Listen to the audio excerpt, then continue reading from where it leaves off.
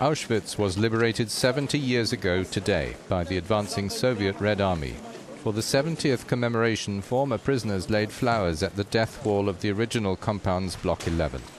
The Nazi German concentration and extermination camp Auschwitz-Birkenau is in Poland and is the site of the largest known mass murder in history.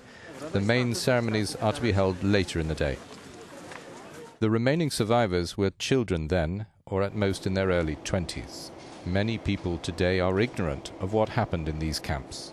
This murder of more than 1.3 million people here alone was based on Hitler's purportedly racial ideology. It was his Nazi Party's express policy to exterminate all of Europe's Jews.